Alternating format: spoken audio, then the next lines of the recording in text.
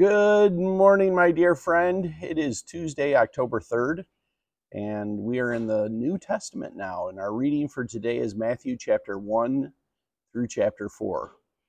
And in chapter 3, verses 13 through 15, we have some key verses that we're looking at today, and it says this: Then Jesus came from Galilee to the Jordan to John to be baptized by him. John would have prevented him, saying, I need to be baptized by you, and do you come to me?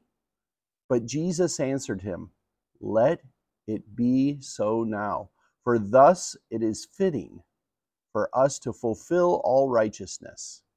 Then he consented. And here's the idea.